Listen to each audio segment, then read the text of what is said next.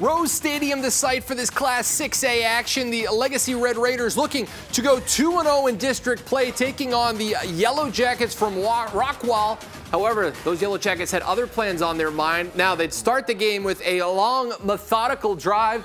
And the capper is 5'7", 170-pound junior running back Zach Hernandez. You're going to hear that name a lot tonight, I promise you that. He gets into the end zone, 7-0 Jackets, but here come the Red Raiders on their first possession.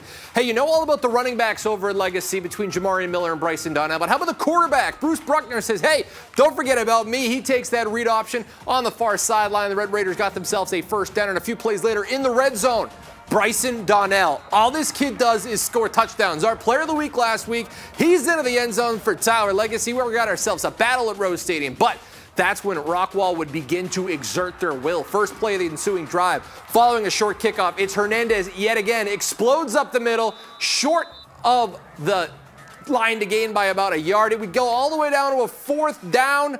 4th and 1, looking for a big play, but nope, and guess who? Yeah, you guessed it. It would be Hernandez yet again. Jackets add to their lead. Now, you already got an exhausted Legacy defense, but no time to grab any water or rest up because it's onside kick time. What a hop. Yellow Jackets get the ball. They'll retain possession, and then, hey, they'd go down and they would put a hurting on the Legacy Red Raiders tonight. They get the win 57-28.